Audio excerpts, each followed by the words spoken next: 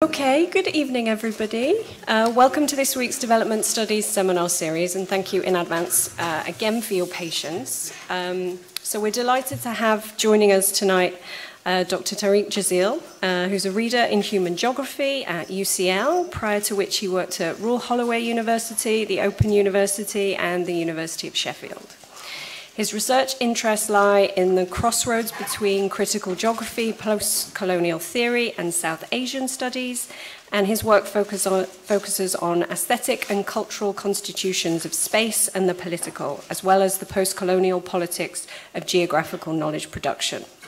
He's editor of the journal Antipode on the editorial collective of social text, and co-founded and co-directs UCL's Center for the Study of South Asia and the Indian Ocean World. He's co-authored or authored over 30 journal articles, the most recent of which include the paper that he's presenting this evening, as well as Urban Theory with an Outside and Mainstreaming Geography's De-colonial Imperative. Also joining us, we're delighted to have Rahul Rao, who is a senior lecturer in the Department of Politics and International Studies here at SOAS. Prior to this, he was a fellow and Rhodes Scholar at the University of Oxford. His research interests lie in international relations theory, the international relations of South Asia, comparative political thought, and gender and sexuality. He's currently working on a book on queer post-colonial temporality, and his first book, Third World Protest, Between Home and the World, which was published by Oxford University Press in 2010, explored the relationship between cosmopolitanism and nationalism in a post-colonial protest movements. If you wish to tweet this evening during the seminar, we encourage you to do so, and the hashtags are SOAS Dev Studies and ESRC. So with that preamble out of the way, I'll hand over to Tariq, who will begin by introducing his talk.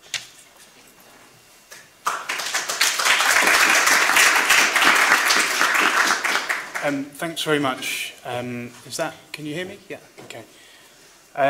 Thank you for the invitation. It's great to get a round of applause before doing anything. That's fantastic. Thank you so much for the invitation to come and present here. It's a real thrill for me to be here, so thank you, Faizi, thank you, Rahul, in advance, and thank you, Joe.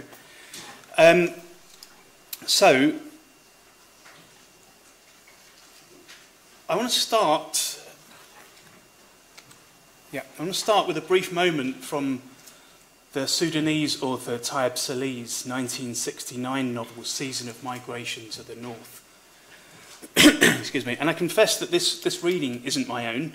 I'm leaning quite heavily here on Amir Mufti's rather brilliant 2005 article on what he refers to as global comparativism.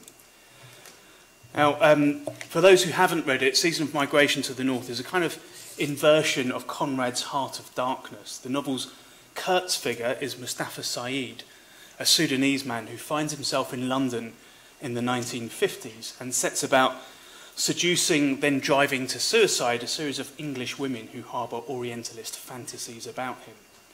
So narratively speaking, Saeed's actions are the colonial counterpoint to Kurtz's decline into madness in Heart of Darkness and his obsession to exterminate all brutes. In Season of Migration to the North, after a prison term in England, our Sudanese protagonist, Saeed, returns to Sudan and settles in a village on the banks of the River Nile, where he meets and tells his story to the novel's narrator, who himself has just returned from England with a PhD in English poetry. And it's a moment towards the end of the novel that Amir Mufti focuses on in his reading that I want to draw out here. It's a moment when the narrator enters a room in Saeed's house that's always been kept locked, a room that's always been kept locked. And in an image as cultural as I think it is political economic, it turns out that the room is a replica of an English study, with Victorian chairs covered in silk, a round table with notebooks on it, a fireplace, oil portraits on the wall, and photographs of Saeed arranged on a shelf. But most of all, books which line the walls everywhere. Books that sit on chairs, books on tables, books on the floor, an A to Z of books, covering topics from astronomy through zoology. philosophers from Moore through Wittgenstein, 4 volumes by Mustafa Said himself, even the Quran and Bible in English.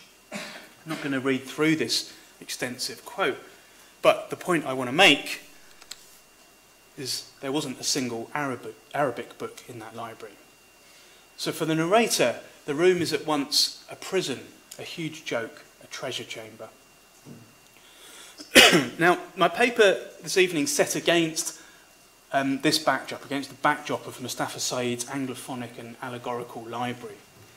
And it's a paper that attempts to push at that kind of jocular ambiguity that makes it difficult, I think, for us to decide whether this is a library that's bountiful with the promise of intellectual treasure or in fact a prison. And in doing so, I want to respond quite directly to the challenge of decolonising knowledge, specifically coming from my own discipline, decolonising geographical knowledge, I guess.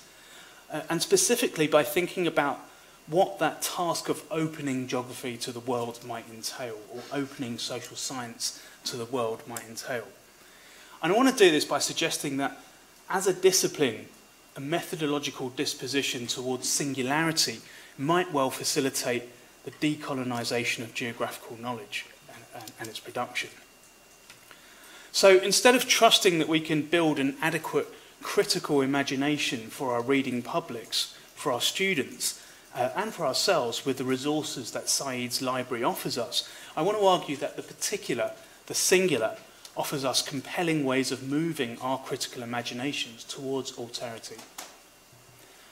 I want to propose the singular as an ethical imperative, if you like, poised to mitigate the possibility of research on southern, subaltern or indigenous contexts becoming a kind of empirical conscript to a theoretical modernity that remains firmly located in the Euro-American academy.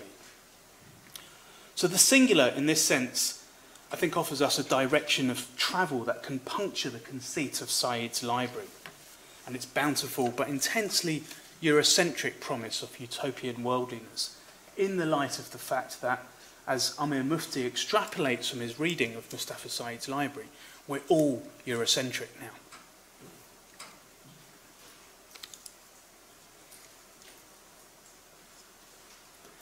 I've used the word manifesto to describe the task of making this argument, and I'm aware that it's a rather bombastic and imperfect trope, really, for what I want to do, principally because it's central to my argument today that there is no, and there can be no formulaic access to the singular.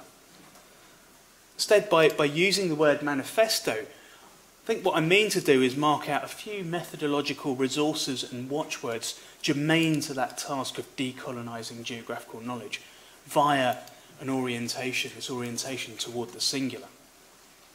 But let me stress that the idea of a manifesto for incomparable geographies intentionally gestures to the work in urban studies that's emerged in recent years, particularly around comparativism, comparative urbanism.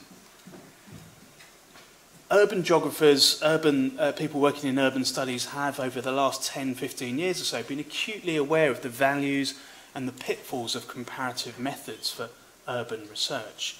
So the field has seen a proliferation of work that first critically points to the implicit comparisons when global south cities are framed by an archive of urban theory that's largely emerged from research conducted on a few key cities that become paradigmatic or superlative. So Chicago, Los Angeles, New York, London, Paris, for example, these are the examples of the cities from which urban theory tends to be generated.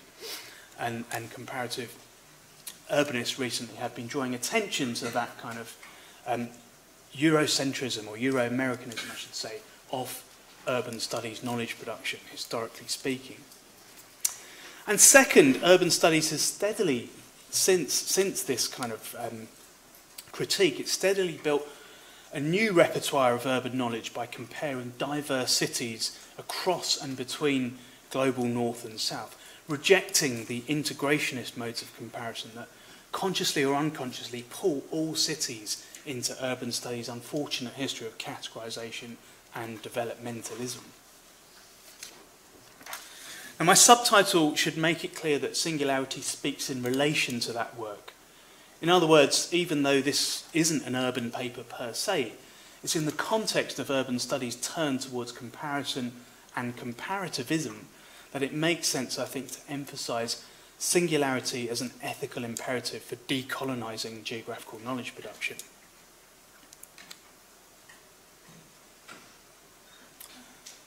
Sorry, I think I'm slightly behind myself on my slides here, but never mind. But let me be clear that a manifesto for Incomparable Geographies isn't a manifesto against comparison.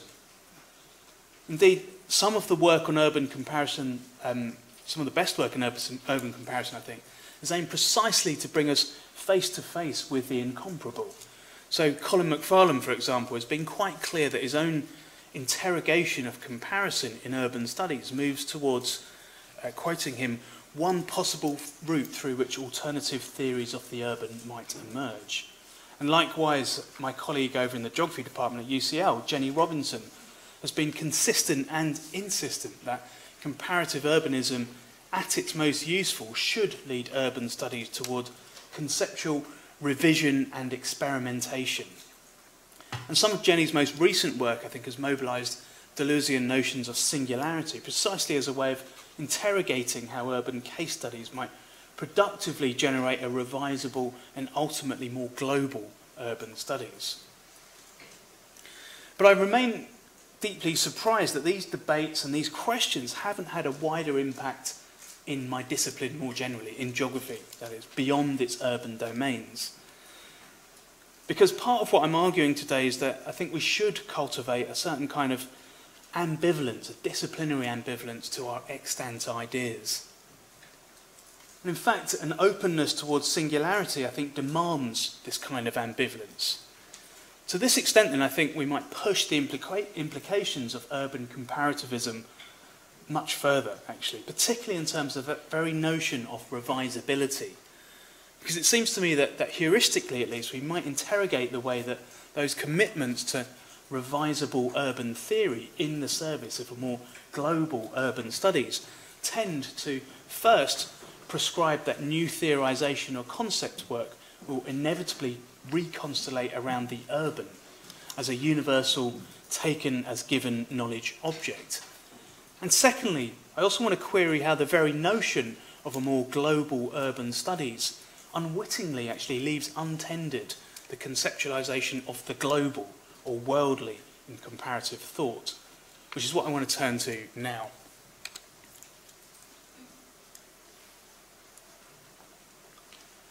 So if part of my aim is to interrogate global claims or the worldly aspirations contained within Mustafa Sayeed's Anglophonic library, then it's worth ascertaining that as much as the world is a material, thingly, biophysical entity, one that we can see, right? It's also a figure. It's a concept that has deep historical roots in the European metaphysical tradition, from Kant's engagement with the Copernican revolution onwards. Sean Gaston's book, his 2013 book, The Concept of World from Kant to Derrida, is, I think, a wonderful exposition of this tradition. And what I want to emphasise is simply that it's this philosophical and hermeneutic tradition that tethers the concept of world, and by implication, the ever more worldly that decolonisation moves towards, to what Gaston refers to as the all too ready acceptance of a seemingly unavoidable logic of containment that has its roots in the classical tradition. Now, in a move that seems to build on this critique of containment, of this containment, Amir Mufti's most recent book, which is a critique of the category of world literature, has drawn our attention to the ways that the adjectival prefix of world in world literature functions as a plane of equivalence, a set of categorical grids and networks that seek, first of all, to render legible as literature a vast range of writing practices from across the world and across millennia, so as to be able, second, to make them available for comparison, classification, and evaluation. Quoting Mufti there. So what he stresses is how the premise of a particular worldly or cosmopolitan imagination actually flattens difference, turning it into the comfortable coordinates of diversity because of the sticky particularity of that universal vision. Now, interrogating this problematic notion of global diversity is, of course, very relevant for thinking through a geography of difference in the comparative imagination.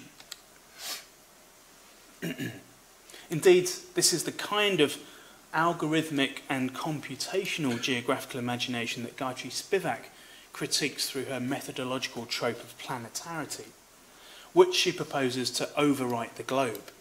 So the globe and globalisation for Spivak imply the imposition of the same system of exchange everywhere.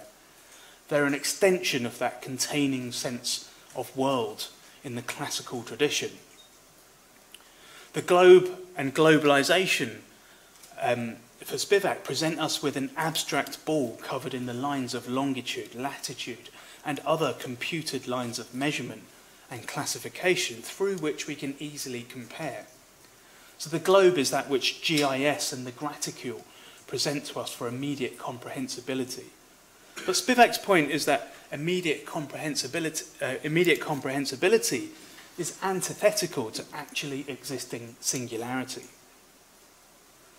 And for Spivak, it's the planet that offers us a way around these reductive comparisons and into the ethico-conceptual space of singularity.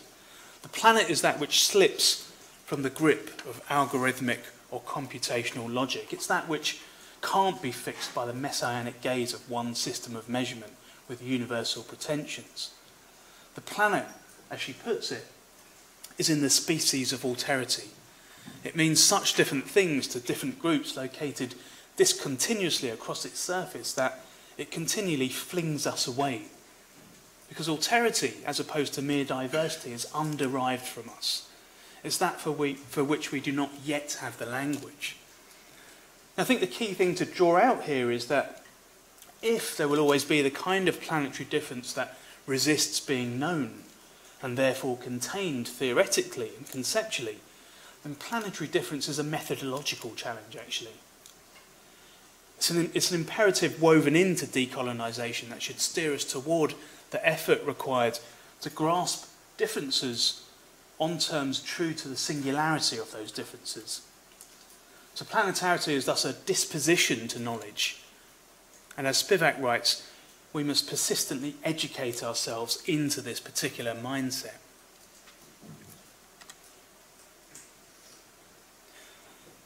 Another point that I want to make with regards to planetarity is simply that it implicates geography as earth writing. Right? It asserts the always already multitudinous textualizations of multiple worlds. Educating ourselves into the mindset of planetarity, therefore, means developing literacies that enable us to read the planet's many and discontinuous textual fabrics. In other words, and unsurprisingly, given that Spivak and Mufti are literary theorists, the world or planet for them is textual. It's written.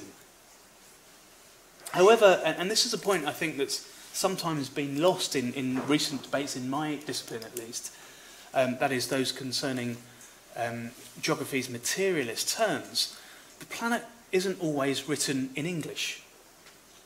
So what I'm concerned with is how to be able to read, to discern the outlines of the other story. How methodologically, as researchers, can we make that move into the text of the other? So in this sense, I think it's important to stress that the singularities I'm evoking in this paper are spatial and historical, not temporal as such. In other words, they're positioned in geographically relational ways to the cutting edge of social science knowledge production. Right? So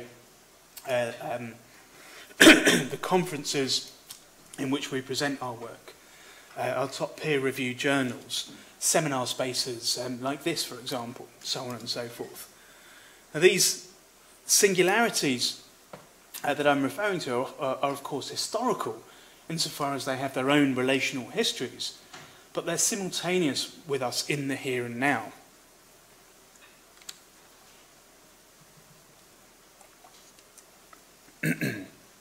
And this is an important point to make because I want to be careful to position the kind of singularity that I'm mobilising in relation to Deleuzian patterns of repetition and difference, which produces a singularity that Deleuze opposes to representation, which is a move that I don't want to make.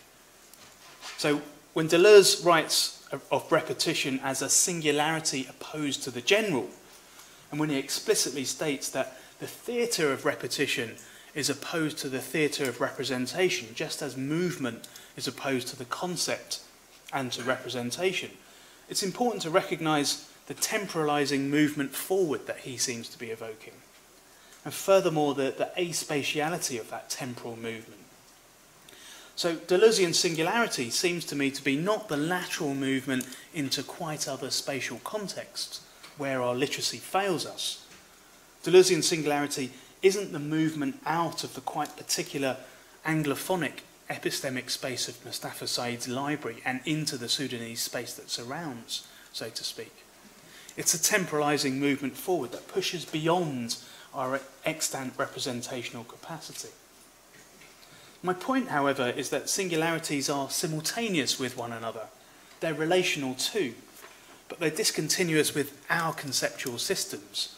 That's what makes them singular and incomparable in the concept worlds we inhabit. That said, I think Deleuze's central problematic regarding the essence of repetition is a useful one, insofar as, in his words, the problem is a question of knowing why repetition can't be explained by the form of identity in concepts or representations. And as Jenny Robinson has written in her far more astute reading of Deleuzian singularity than my own, she writes how Deleuzian singularity draws us into a proliferation of revisable ideas and infinite learning, already intimately connected with many other concepts and experiences, but amongst which there is no original model, original or copy. Now, for my purposes, this is incredibly useful, but only, I think, insofar as we can think that revisability across space that's contiguous with us, but at the same time epistemically discontinuous. So it's the necessary temporal simultaneity and spatial contiguity of this notion of the revisable idea that should prevent what, in research between global north and south, would, I think, be the easy option of reaching for the non-representational, where we simply do not yet understand. Now, to this extent, I think it's worth thinking with the imperative of decolonialism a little more concertedly. And I want to do this in relation to the decolonial literature that's been emerging out of Latin American studies over the last couple of decades. So the Modernity, Coloniality, Decoloniality Research Program, emerging from scholars like Aníbal Quijano, Maria Lugones, Walter Mignolo, and others, who point to the European conquest of Latin America as that which precipitated the constitution of a new world order that half a century later has resulted in a form of power covering more or less the whole globe, what they refer to, of course, as coloniality. So in this analysis, academic knowledge production, even in its critical leftist incarnations, results in what Mignolo refers to as a geopolitics of knowledge, wherein even critical leftist knowledge production is inseparable from the kind of coloniality that they diagnose. So in Mignolo's words, the planetary expansion of the social sciences implies that intellectual colonization remains in place, even if such colonization is well-intended, comes from the left and supports decolonization. And what this puts to us is the very tricky double bind of, paraphrasing Audre Lorde, dismantling the master's house with the master's tools. So what decolonial scholarship proposes then is a project of delinking knowledge production from the academy, rather than scholarly transformation within the academy. So it looks to indigenous southern thinkers for epistemic perspectives heretofore obscured by the Eurocentric rationality of Mustafa Said's library, just as it urges us to interrogate the coloniality of the ways that terms like indigenous, southern, and subaltern, we might have to say, fix and contain those subjects and spatialities. So it suggests the very impossibility of decolonising the academy from within, when the academy itself is the harbinger of coloniality. So in other words, for decolonialists, our attempts as academicians to decolonise social science knowledge are akin to tinkering while Rome burns. But as necessary as this position is, there are, I think, some serious problems with it. So first, as Kieran Asher has pointed out, Mignolo and others seem to persistently fall into the trap of equating their political aims with theory. That is to say, a kind of theoretical orthodoxy has emerged around the modernity, decoloniality, coloniality programme, such that we end up with the intellectual object of so-called decolonial praxis as theory. In other words, the argument about delinking decolonial knowledge production from the academy can't itself be delinked from the academy, and thus has problems resisting the kind of commodification complicit with coloniality that they diagnose in the first place. Second, and moreover in my opinion, if the modernity, decoloniality, coloniality programmes' insistence on delinking is to be successful, we end up mitigating against the entry of subaltern, indigenous or southern thinkers into the formation of disciplinary thought, or indeed public life. In fact, as the literary critic Jean Franco has observed, the eventual disintegration of the Latin American Subaltern Studies Collective was in part due to that very tension between Latin American subalterns' potentially generative public role and disagreements amongst the collective about that obstinate position of not representing the subaltern within the US Academy. So what this raises, I think, is the problem not of displacing the academy as such, but how to transform it. How to transform the shape of the knowledge produced within the academy. How to bring the singularity of indigenous, southern or subaltern narratives into our imagination in ways that first pluralise the very we in here, and second, do so in order to reproduce the academy as a more open, heterogeneous, epistemic community, what Richard Nagar refers to as an anti-definitional analytical space. A space wherein those other voices aren't translated out of all recognition, such that they conform to our disciplinary, theoretical and conceptual protocols. And this, I think, is the challenge that Singularity poses. And in the last half of the paper, what I want to do, I want to turn to Singularity a little more directly, evoking a few methodological strategies and their potentials, if you like, that might routinely move us as researchers towards Singularity and its potential. So I want to talk through 5 brief strategies, or tactics, if you will, for moving towards Singularity that we might think about. And these aren't meant as a kind of step-by-step guide in any sense. Rather, I guess in talking through them, I hope to be able to suggest something of what Singularity itself offers in relation to the task of bringing difference and different kinds of knowledge into representation in the Anglophone social sciences. So they are, in turn, theory and reading, friction and fragments, translatability and untranslatability, abiding by and poetics. So I'll talk through these, and I hope it's clear by now that the work I want the Singular to do is ostensibly to pull us back from an intellectual culture of subsumption that reduces examples and cases to exchangeable instances or conceptual givens for the benefits of a disciplinary theory culture located here, so to speak. Which brings me to my first point on theory and reading.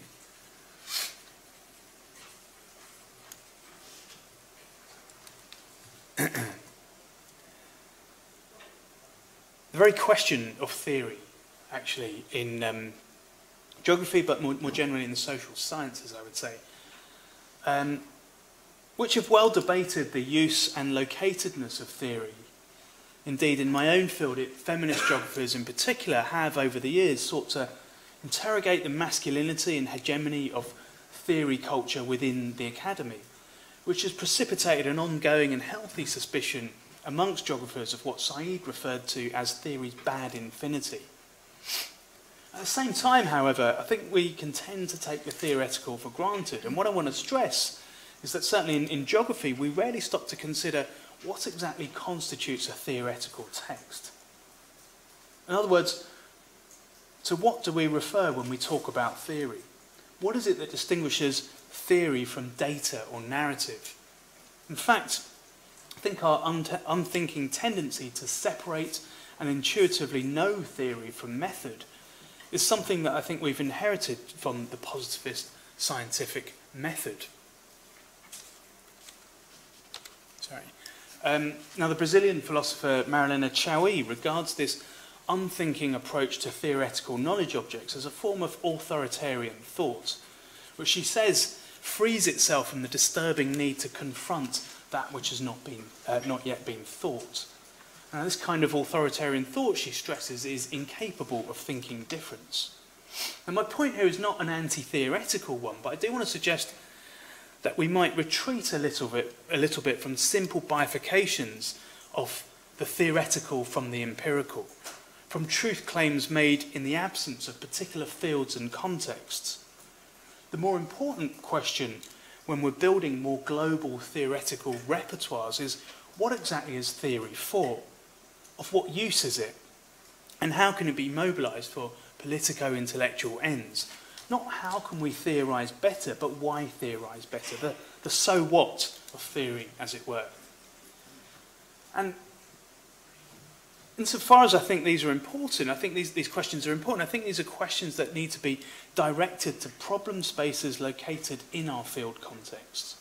So in this respect, singularities demand a relatively undisciplined kind of disciplinary knowledge production, not in the sense of unrigorous work per se, but in the sense of a careful and active work that, quoting Richard Nagar again, places question marks on the utility and logic of neat positions and categories, given that those very positions and categories reflect the epistemic hierarchies, the logic and investments of our own locations as Euro-American geographers or social scientists. So singularities demand to be read in their specificity, and that requires attention to historical difference. The imperative here is to think what we can learn from literary, testimonial, or ethnographic narratives in and of themselves, and how that learning may, in fact, precipitate a useful kind of unlearning, actually.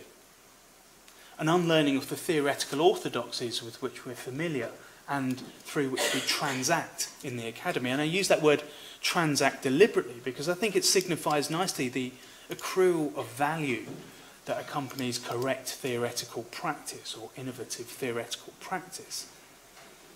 So further, how might we contextualise those narratives historically, socially and culturally, such that we can read from them what Raymond Williams referred to as the structures of feeling to which they point? And this, I think, is the work of close reading that's both radically empirical in its attention to particular and singular narratives, but at once also theoretical insofar as it enables a kind of correct and contextualised vision.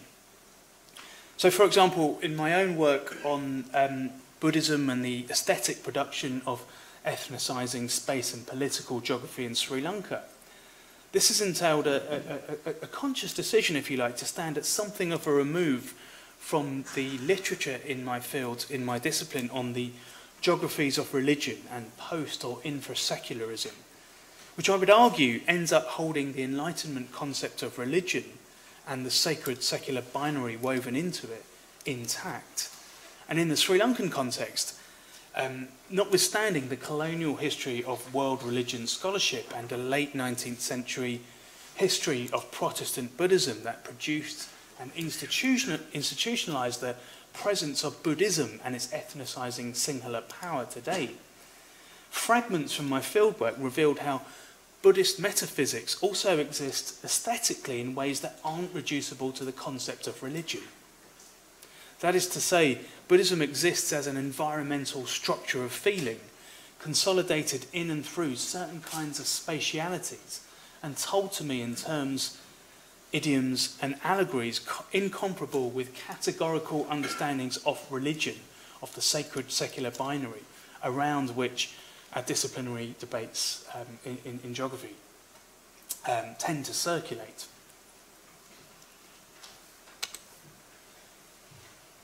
What that briefest of examples reveals, I hope, is not that it's not singularities that exist in some kind of pristine yet impossible vacuum. I don't want to essentialise the singular. Instead, I guess what I want to point to is what Anna Singh refers to as the grip of global encounter, or friction, which for Singh is the traction of universals as they're lived. So in my context, it's been useful to think about how Buddhism, thought as an institutional presence, a discourse, and colonially contrived world religion, in other words, a category, how it's negated as it's lived from its inside out, aesthetically, intuitively, by people who would at the same time claim to be secular and thus modern. So looking for those points of friction entails, in Singh's words, turning away from formal abstractions to see how universals are used. She points, for example, to Celia Lowe's work on the species collection activities of a conservation organisation in the Indonesian Togian Islands, where she found that English-speaking volunteers refused to learn the Indonesian names for the species that they found. So they believed their task to instead be one of directly matching organisms found with their internationally recorded Latin species names. And their Indonesian hosts tended to juggle local, national and Latin species names. But in their reports, only the Latin names tended to count. It was only the Latin names that had value. And what Singh is interested in here is this moment of friction where biological material is purified of its own spatial, contextual and singular histories. So friction allows her a way into following the articulative process, dipping into the cultural resources and clues she finds and tracing their meanings closer to the ground than to their global resonances. So to this extent, Singh's friction reveals itself in what I think we can refer to as fragments, empirical shards that reveal themselves in fields and archives, excuse me, be they material or textual. And the fragment is a just as useful trope to think with, I think, in the context of singularity. And I've been influenced here by some of Colin McFarlane's recent work, in which he's been trying to think about what fragments reveal about urbanism. And in doing so, he methodologically mobilises a longer history of subaltern studies writings on the fragment that I think are really useful with respect to singularity. So fragments, he reminds us, have been fundamental to the subaltern studies projects because they present tantalising clues to other histories and to new forms of conceptualisation and methodology, often hinted at in archival research, but speaking to a different way of conceiving some of the basic categories of historical investigation. Now, insofar as fragments attest to empirical variation, they evidence new vantage points. And in our own work as social scientists, we might think about fragments as those traces found in field or archival work, a scrap of speech, a tract of text, a narrative, a material thing found or alluded to by a research participant, perhaps. So fragments don't quite make sense to our well-trained ethnographic eyes or historical gazes. Fragment is thus an evidence of some other whole thing, but evidence of what we're not yet quite sure. And drawing on Dipesh Chakrabarty, the fragment, McFarlane writes, is a provocation that demands recognition that the world is so plural as to be impossible of description in any one system of representation. So the fragment in this analysis is a lure, an invitation to pause and stay with difference, or as McFarlane has put it elsewhere, drawing on the anthropologist Brian Larkin's work, it leads us towards a language to be learned.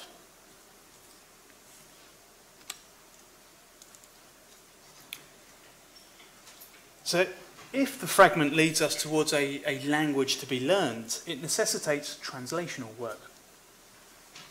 And there's a lot to say, of course, about translation and decolonisation, but what I want to touch on here is how singularity might usher us into linguistic and ethnographic spaces of translation, and importantly also spaces of untranslatability.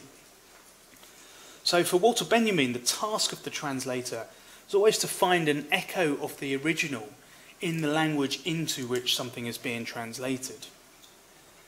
But for Benjamin, the implication of this is that technically passable, even technically perfect, linguistic translation is never enough. It's the incomprehensible, the secret, the poetic that good translation must veer towards.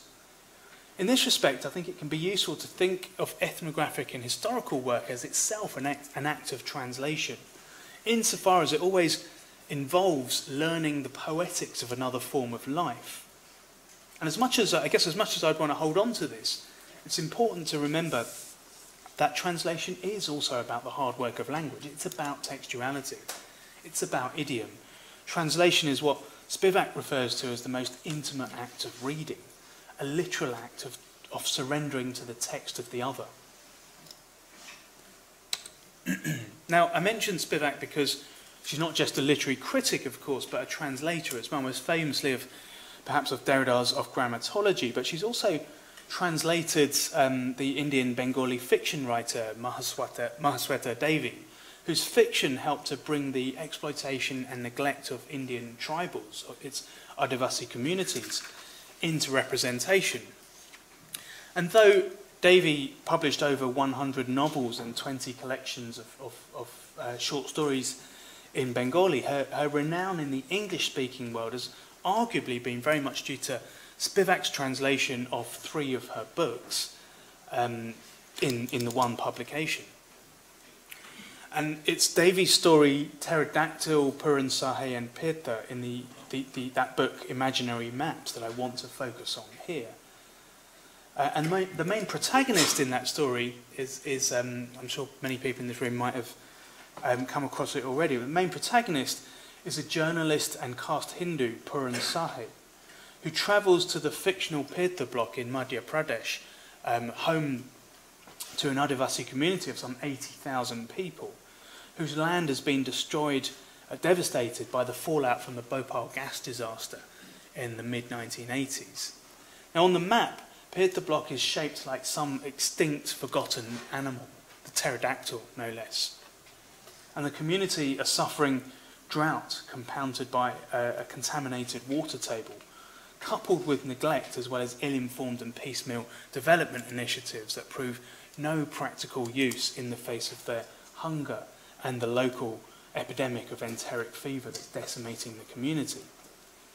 In Pirtha block, Puran Sahe's guide is an old friend, a block development officer called Harisharan, who introduces him to representatives from the tribal community, including a man called Shankar and a boy called Bikya.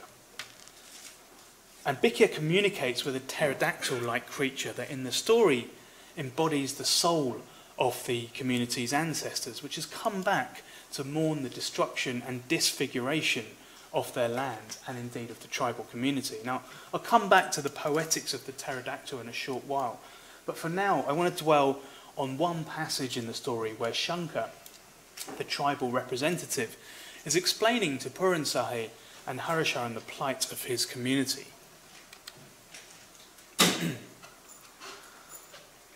He says,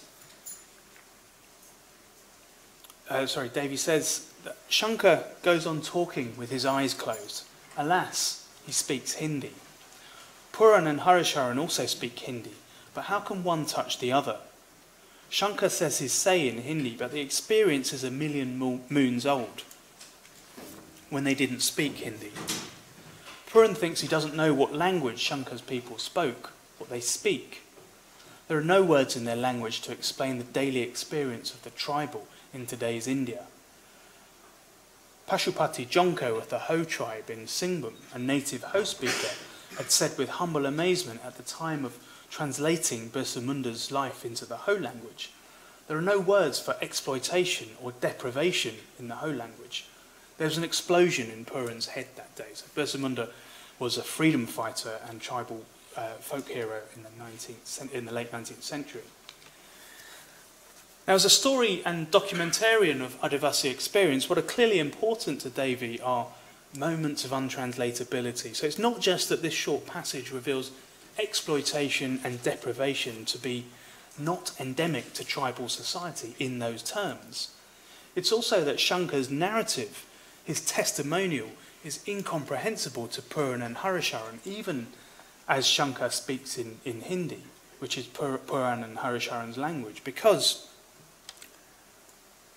there are no words in their language, Hindi, to explain the daily experience of the tribal in today's India.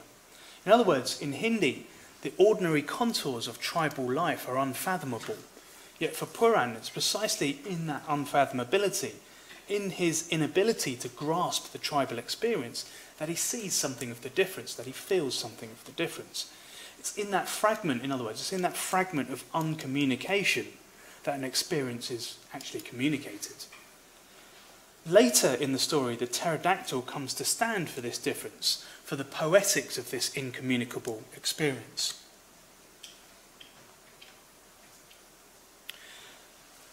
As Puran says to his friend Harisharan, the block development officer, after himself having come face to face with the pterodactyl, there's no communication point between us and the pterodactyl.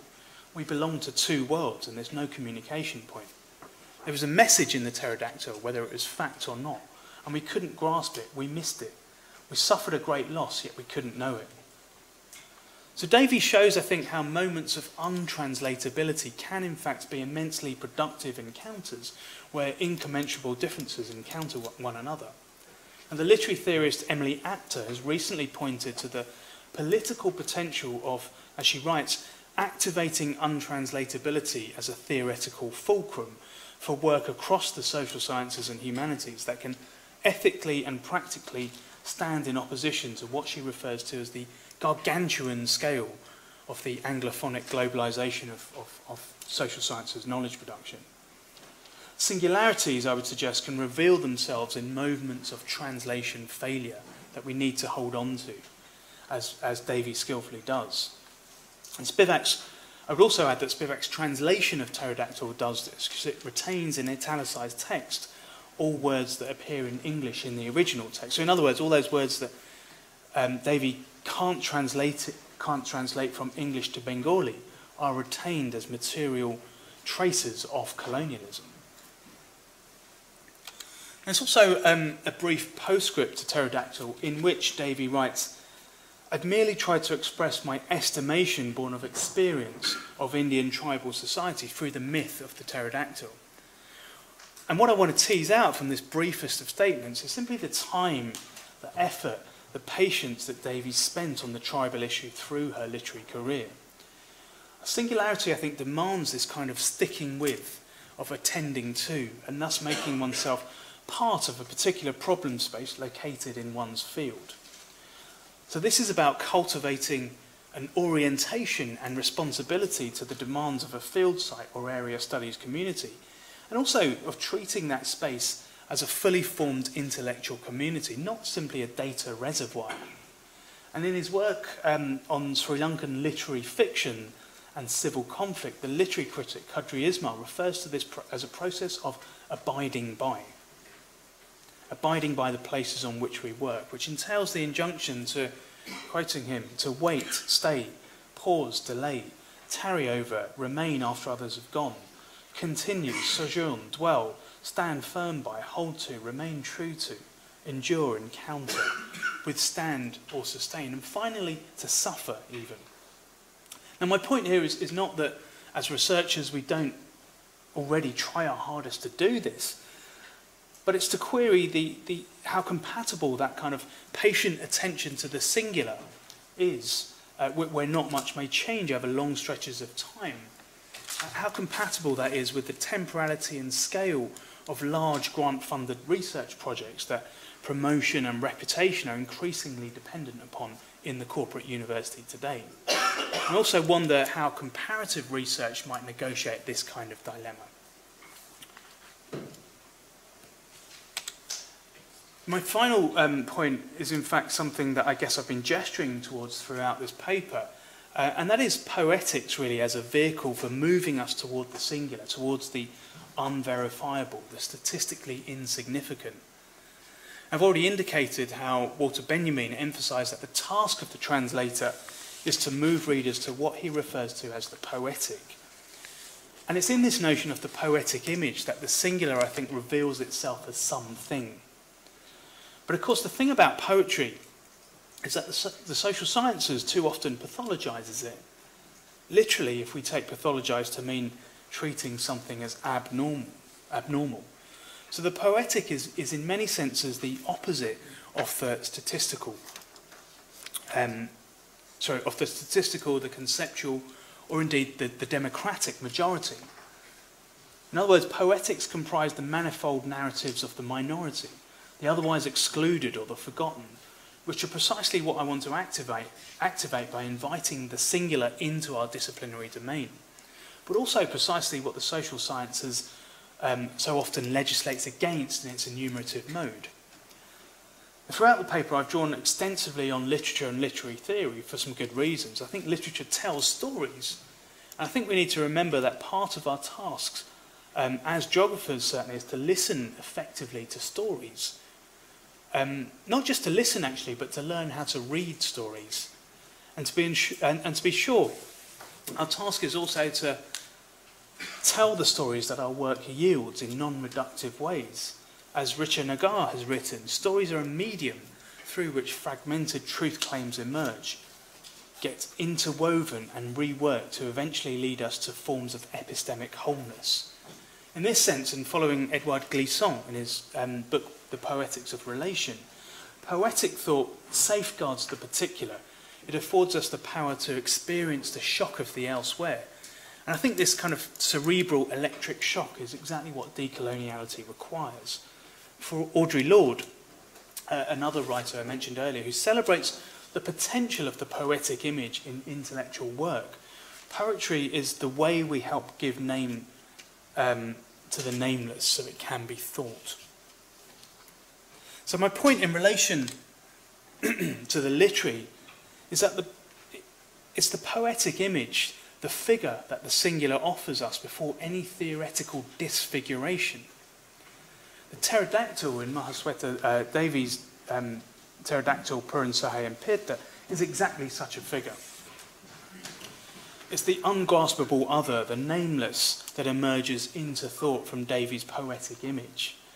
As Spivak writes in her afterword to the collection, for the modern Indian, the pterodactyl is an empirical impossibility. For the modern tribal Indian, the pterodactyl is the soul of the ancestors. The fiction doesn't judge between the registers of truth and exactitude. It simply stages them in separate spaces. This is not science fiction, and the pterodactyl is not a symbol. So what I think as I read pterodactyl Puran Sahayan Pirta is that there's probably no better text with which to teach underdevelopment and tribal issues in northern India. In its very singularity, the text can become a valuable theoretical resource.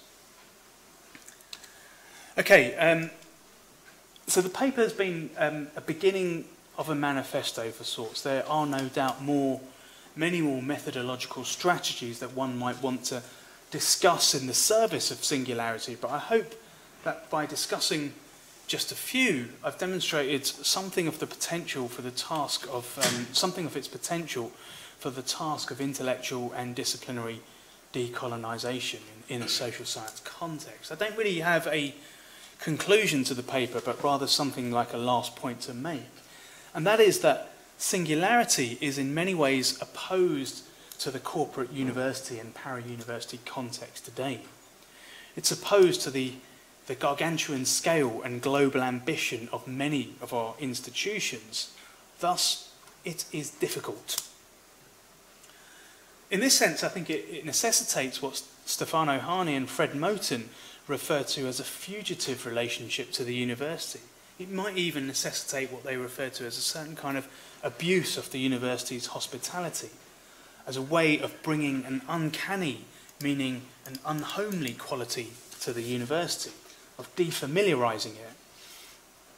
And if our university institutions are indeed serious about decolonisation, I think they'll tolerate this kind of fugitivity and embrace the imminent prospect of their own defamiliarisation.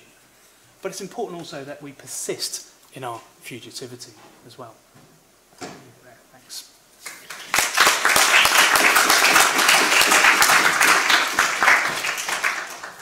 Thank you so much for that fascinating talk, Terry. So I'll hand over to you, Raoul, for some comments. That would be fantastic. Thank you.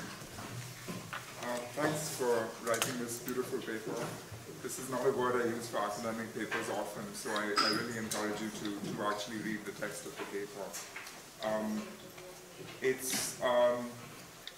I have 3 questions, and I'm just going to ask them one after the other in the interest of getting the discussion going. The word manifesto is an interesting one to use for this paper, because manifestos usually conjure up this image of a list of things to be done, a program, a path to move forward. And what this really is I read this paper as a kind of portfolio of sensibilities, an inventory of orientations, of ways to be towards the world, if you were interested in the project of decolonising knowledge production.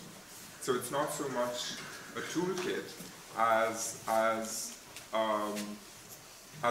set of orientations and sensibilities. When I'm giving advice to graduate students, I often struggle with what form that should take. So while I share almost in its entirety the aspiration towards this kind of sensibility, I think there's always the struggle of, let me put it quite bluntly, the graduate student who follows the advice in this paper will have great difficulty in finding a job. Think about what you say under the heading abiding. Take your time over projects. This is really very difficult to do. It's much easier for those of us with some degree of security to advocate these kinds of orientations. But I find it quite difficult to do it with a straight face when I'm confronting a PhD student or somebody who hasn't yet got that security. I want to make a world in which it is possible to give this kind of advice, but in the interim, before we get there, it feels quite difficult to have this kind of conversation. So I'd be interested in how you think about that. And my last question also sort of relates to that. My second question is about singularity, which is in some ways the most interesting word in the whole paper, and it's one you keep returning to. And I'd like to probe a little bit what singularity means and what it commits us to. In particular, I'm wondering why we must think of alterity, or why we must orient ourselves towards alterity as singularity, when very often things that look singular to us may conceive of themselves as universals. And this is not, that is to say, I think, to insist on calling the other singular runs the risk of provincializing the already provincialized, and perhaps denying its aspiration to a universality. No doubt some alterities do want to remain minor, and explicitly do not want to become major, because they know what it is to be major. They've been at the receiving end of it and do not wish to perpetrate it or perpetuate it. But on the other hand, I think a lot of things that might look singular to us do have an aspiration to universality, so that what we might be confronting is not a distinction between a universal and a particular, but a distinction between a triumphant universal and a defeated universal. And I'd be interested in whether and how that might enter into this sensibility that you're urging us to think about. I also think that, so related to that point, the whole orientation of the paper is making singulars intelligible to us, where this us is a sort of imperial center that you call disciplinary geography. So I understand that that's what you're trying to do in the paper, and I think that's an entirely legitimate objective.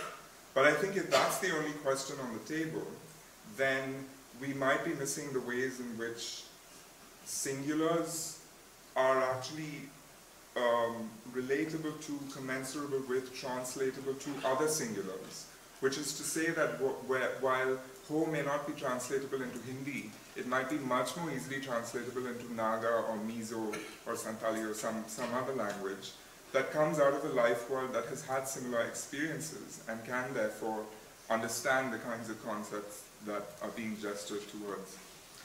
One book that's made me think about this is Robbie Shilliam's Black Pacific, which is the story of the encounter between Rastafari and Maori. It's a complicated story of how that encounter happens in New Zealand. But one of the things that becomes evident in that story is that when these singularities encounter each other, they actually do find a language in which to articulate what is a universal experience for them. So Pakya supremacy and Babylon, which is the opponent in their respective worldviews, become equated to one another in a way that becomes possible because both have been at the receiving end of white supremacy. So all of that to speak to the question of singularity and how singularities might actually be universals that we just don't get. But to insist on seeing them as singulars, I think, continues to possibly miss that. And the final question is about fugitivity, which you hinted at the end. And this is really interesting, particularly for us at SOAS. So I'm going to very quickly read out 2 sentences from the end of the paper, where you say, referencing Harney and Moten and the advocacy of fugitivity in relation to the university. They advocate a fugitive relationship to the university. It might even necessitate what they refer to as a certain kind of abuse of the university's hospitality, as a way of bringing an uncanny quality to the university or defamiliarizing it. And then you say, if our university institutions are indeed serious about decolonization, they will tolerate this fugitivity and embrace the imminent prospect of their own defamiliarization. In some ways, this is happening at SOAS. The administration has embraced the decolonization agenda, made it its own, championed it, tried to think about ways in which to mainstream it. And this has led to a suspicion among some of us that we might be co-opted in this moment. But it's very difficult to know whether we are being co-opted or whether an argument has been won. And I'm curious about that distinction and how one knows which side of that line one is on. And I think you're very attentive to that because you talk about persisting in our fugitivity even if that's happened. But what is that saying? Are you saying that the frontier must constantly be pushed no matter where it falls? Or are you saying that we should always be suspicious even of success, especially of success in this context? Fantastic, thought-provoking questions there. So I'll give you a chance to respond, and then we can open up to the floor for a broader discussion. Wow, thank you. Do I need to turn this on? Or is it... Yeah, it should be all right now. Okay, fantastic. Thank you. Well, I'm certainly not going to do justice to those fantastically provocative and productive comments and questions. I guess one of the things that might be useful to say, and I should have said this when I started really, is that this paper was written for a geography conference originally. It's written for the RGS-IBG conference, the Royal Geographical Society, that is, with Institute of British Geographers Conference in late 2017, the theme of which was decolonising geographical knowledge. So there was a particular kind of and quite specific provocation to which it was responding. And it was responding to that provocation really by way of taking on a quite particular, I'm not going to say orthodoxy, but a set of writings that had emerged in the discipline, that have emerged in the discipline, which I mentioned, which is the kind of comparative urban scholarship, or the urban comparativism scholarship, which has emerged and gained a lot of traction. And it always, I think it sort of left me feeling a little bit, I've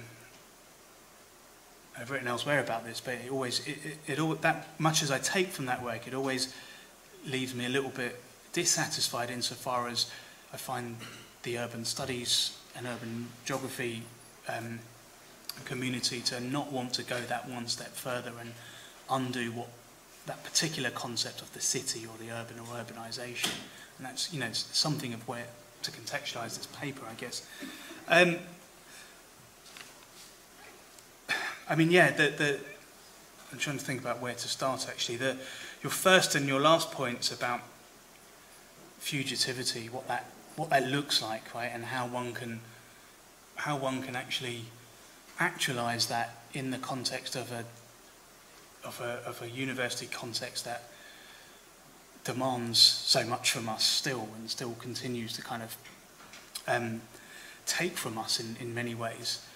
I'm glad you pointed out the last line. Sorry, I've gone back to the title slide now, but that last line, which is we must persist in our fugitivity, because I think that's really important. But you're absolutely right to point out that, you know, to what extent, to when do we say, well, that battle's been won, or whatever. But I think that, you know, maybe I don't really have any answers I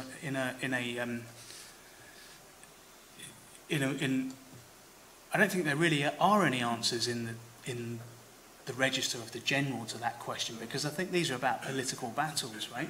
They're about knowing what political battles one needs to fight in one's institution or within the context of the university as a whole. And a lot of this, the stuff that we're pushing back against as academics is so embedded, right, that it becomes difficult to think about how conditions can change. I've been thinking about this a lot recently in the context of my own editorial work, because as you mentioned, Joe, I edit a journal called Antipode, which is a radical journal of geography, right, that was still published by a commercial academic publisher whose bottom line is financial bottom line, right? So there's, you know, how does one negotiate radicality, or in inverted commas, with market? Right? And these are very kind of pressing questions. How does one negotiate then?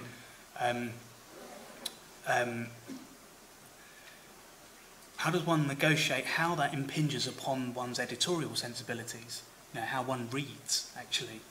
And that's a real question that I ask myself, because I think a lot of what I'm talking about is a reflection on a particular kind of governmentalisation of us.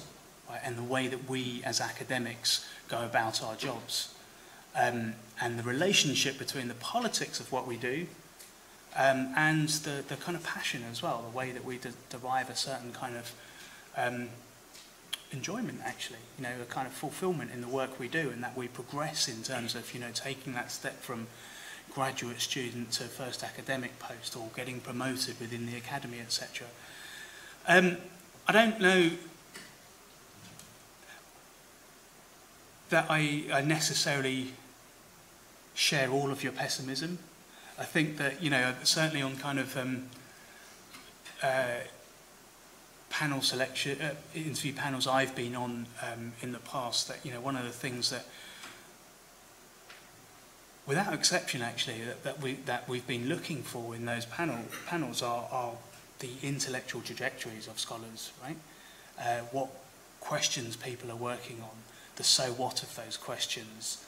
So I do think, you know, there are then of course you get, you know, all the other things that kick in about kind of refability and is this person likely to pull in grant income and all those kinds of horrible sort of considerations. But I do think that at the same time, you know, most of the people that I've kind of communicated with about those kinds of decisions want to know about a person's intellectual and political trajectory, you know, what they're working on matters and where it takes a department or a collective in terms of what they do. So I think there are kind of, you know, seeds of hope in that respect, but I absolutely understand that, you know, and I feel that as well, that kind of advising of graduate students about the necessity of doing this, that and the other, playing the game, etc. So I don't, you know, that's a kind of fluff really in terms of an answer to that question. Your second point around what singularity means and what it commits us to, think you're absolutely right. And one of the things that it probably should commit us to is solidarities, actually. And that maybe connects your second and your third question, actually. But I think this sort of sense of clearing space, but working hard to create space for communities of practice, communities of thought, communities to bring themselves into representation on their own terms, is also about the potential for building solidarities. And I think that's a really important thing to emphasise. So I don't want to, this is not the work of this paper, the orientation that I'm suggesting through the course of this paper is not about preserving, essentialising the singular. It is about building solidarities, I would say, actually. I was at a conference at the weekend where the relationships between testimony and environment were on the table for discussion. And I think testimony is maybe a really important kind of word to mention in this context, right? So that there is a sort of, in some senses, this paper is about the politics of representation. It's about a kind of set of orientations that might clear space for difference within the academy. There's a lot more that you mentioned, which I kind of will no doubt sort of think about at 3 in the morning and go, oh, I wish I'd said that or something. But I mean, that's the point of responding, is that you've given me such a lot to think about. I think maybe you can open it up or something. Yeah, why don't we open it up to the floor then? Who'd like to ask a question? Have we got some mics that might be floating around to aid you with your audibility? Do you want to go? Yeah. Hello. Thank you very much for that talk. I found it particularly exciting as someone who is actually located in the geography department over at Birkbeck, and I think, the kinds of discussions which are going on very belatedly around decolonising geography are absolutely essential and need to draw on the kinds of things you've raised. I was very struck when you started with that metaphor from Seasons of Migration, which I must admit I haven't read, so I'm going by your account of it. But I was very struck by the fact that the library, was a closed, sealed, secret room, and then you said that then there was the rest of Sudan, and in contrast to that, in a way, the outside. And I mean, I wondered how we then address the whole questions of the porousness, in fact, of those boundaries. And I suppose that sort of led me on to the question which I'm sure you've thought about, because it's not in any way a new question, which is how then, when we use notions like singularity, we avoid, and we recommend our research students and so on to adopt them, how we then avoid the whole, it becoming a kind of a search for authenticity and the kind of untainted, which of course then reinscribes power in the centres of academia and so on. And the other thing I was wondering about really was how within this framework we address what happens when subaltern and oppressed groups in fact embrace and kind of reorient certain ideas around modernity. And I'm thinking, for example, of Dalit groups in India at the moment, and Ambedkarite thinking and so on, which is very much counterposed to the kind of, the Hindu right and their kind of ideas about all of this. So, and even in fact, when we think of the left, because we tend to think of the left as something, located in the global north, but for example, where I work in Bihar, the left is so very embedded in the local and in those particular spaces that, telling those activists in those places that they're in fact, using Western discourses and so on is clearly a pitfall. But I'm sure it's something you've thought about, so I just wanted to get your thoughts on that. Okay, great. We've got another question just behind you and then one at the front. Thank you for your talk. It's really interesting, and thank you for your responses, Raoul. I was actually wanted to pick up just quickly on something you said about the decolonising process in SOAS, actually. And I'm definitely, from my perspective, and some of the people in groups like Decolonising Our Minds, there would be sort of no hesitation to say that it's been very superficially co-opted by the institution in a way that very much reorients decolonisation, decolonial theory around knowledge production and detaches it from the material inequalities and conditions that exist within the university. So I thought maybe if you could pick up on some of those issues of like the material implications of decoloniality and how singularity plays into that. And the other thing that I kind of would like to hear a bit more from, just to clarify the concept in my own mind, is that when I've been trying to engage in some decolonial theory, I've come across pluriversality and plurality in quite a lot of people's works, and I was wondering how singularity is in dialogue with those concepts as well. Great. And one more here. Oh, here. Yeah, thanks. Thanks a lot for the talk. Just I tried to put down a question, but I guess I'm still like in the process of like taking in some of the concepts. Someone that perhaps engaged with a geography that instead is materialist might reproduce some of the sort of narratives that indeed we need to challenge. I wonder though how through the concept of singularity we can capture issues of injustice and inequality. Because when we talk about geographies of difference, that tells only part of the story if we don't put power in the context, right? These are geographies of inequality, these are geographies of oppression. So I wonder how does the notion that you use actually speak to these concepts that re-embed power in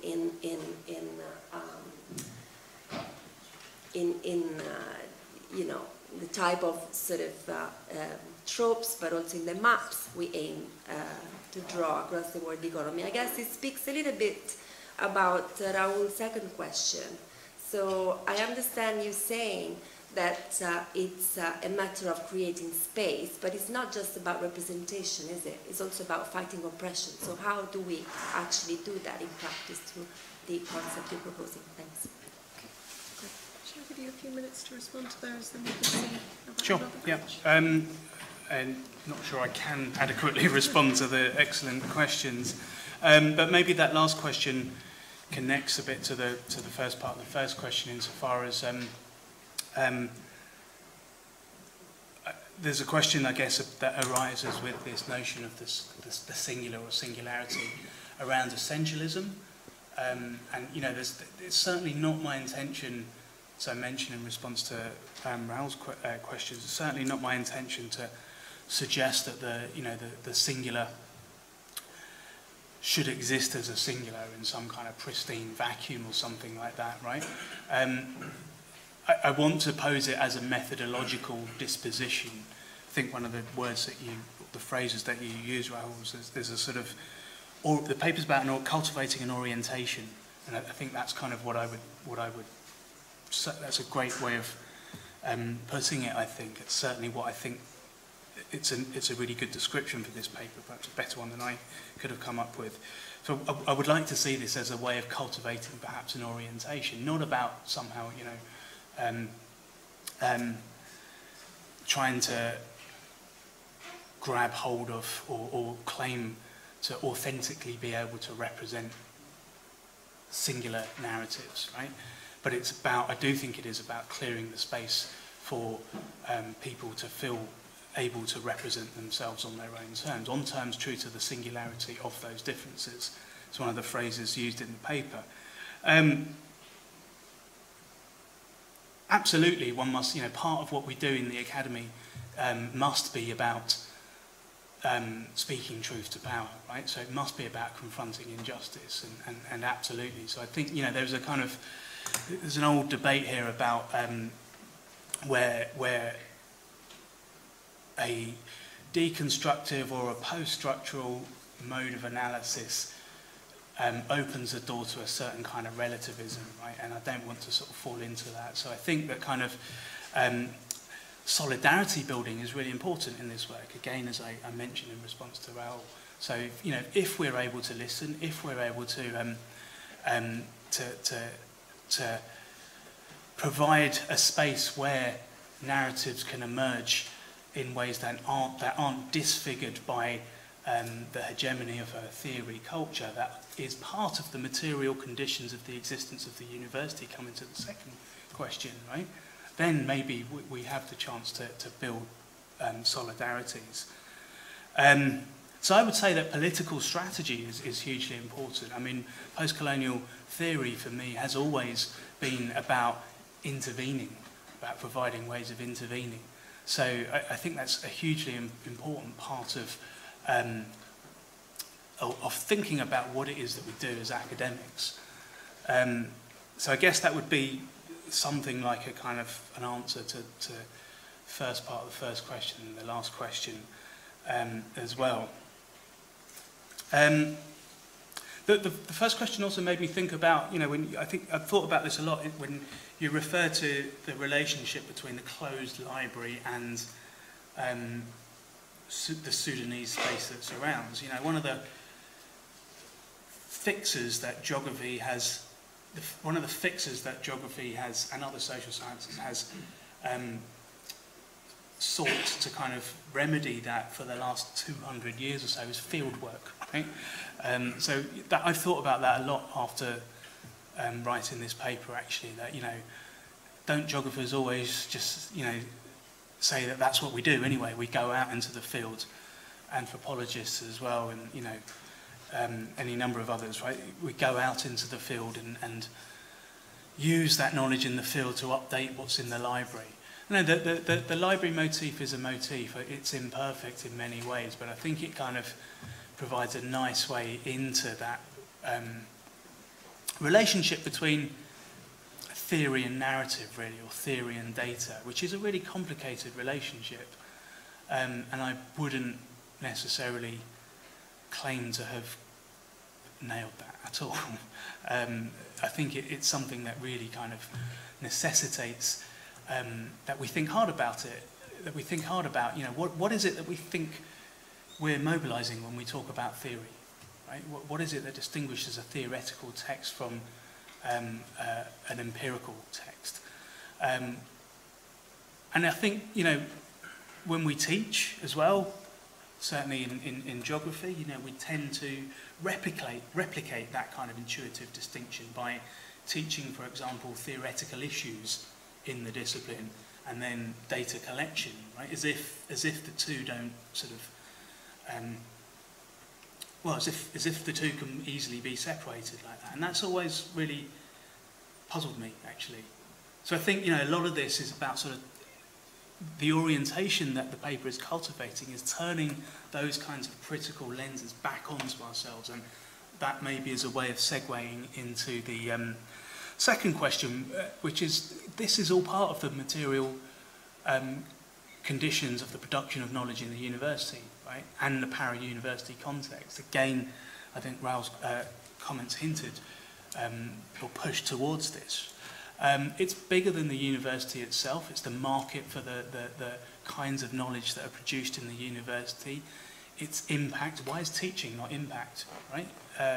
Surely one of the most impactful things that I can hope to do as an academic is teach, encouraging students to maybe think critically or think differently, right? The mechanisms, the tools with which we measure impact, for example, right? So I think it's all of these questions, and the danger, I guess, with writing one of these kinds of papers is, I think you're right to say it's about cultivating orientations. It's really not about solving anything. So, yeah. Great. Are there any more questions that anybody had? Because if not, we've got a drinks reception that's about to start in the senior common room, so we could go and continue the discussion there. But I just want to see if there's any more burning questions. Yeah, we've got one at the back. Oh, sorry, yeah, the pluriversal. I would have to say that I mean, my knowledge of that literature, Escobar and so forth, is not what it should be. But I think that, I mean, the idea of the pluriversal seems to me to be hinged around this notion that there are many different universals, right? So it's the point you raised, actually.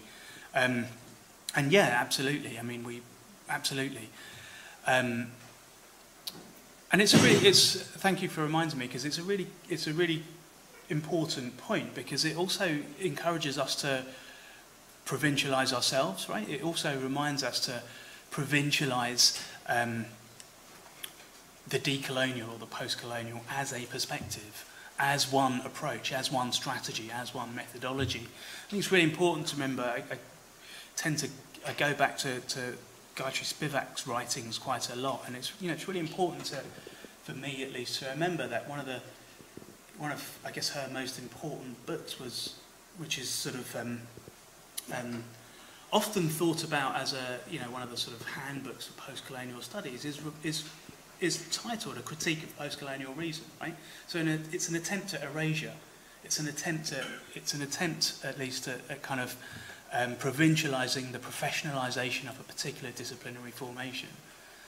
And I think that is a kind of ongoing task, right? I think, knowledge production is like a conversation for me, in the sense that, and a conversation always involves three processes, right? It's speaking, listening, but also being moved. So it's iterative. It always seeks out new positions. So yeah. I guess I think some of those questions about the material circumstances of the university might have been also directed to Raoul's comments as well. So I don't know if you probably have far more coherent things to say about it than me. A drink is necessary. Okay, excellent. Well, please join me in thanking both our speaker and discussant this evening.